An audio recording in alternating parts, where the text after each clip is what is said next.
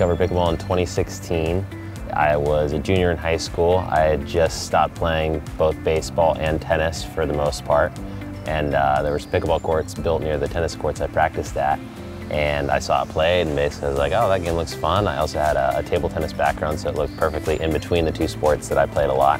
So I basically gave it a try, and it seemed very fun from the get-go, and I just kept playing it, and I happened to be in the right place at the right time because the first US Open ever happened in 2016, about 2 months after I started playing. So that was my first tournament.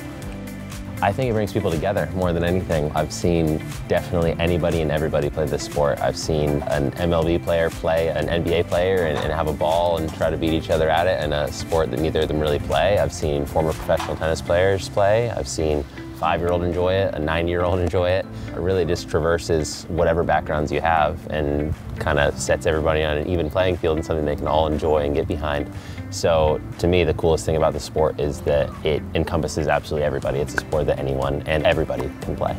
I've enjoyed every year since I found pickleball very much, and it's hard to anticipate what the future holds for pickleball or for myself, but I'd say both futures look pretty bright at the moment. And I don't like to plan things out too much, just kind of take it one day at a time. If you're one of the amateurs that already plays and is trying to get better, I probably don't need to tell you much. You're already addicted to it, so you just keep doing what you're doing, and whether you're doing it for fun and just enjoying that, or you want to get better and you're enjoying that, then either way, I think it's great. For those of you who haven't tried it, I'd say take a look at all your people that you know that do play and they're addicted to it. You know, there aren't many healthy addictions in the world, but I'd say pickleball is one of them. I'm glad that Lifetime has incorporated it so much because it just seems to have caught on and helped a lot of people find something that they didn't know they loved so much. So if you don't play yet, just give it a try and don't be surprised if you stay with it.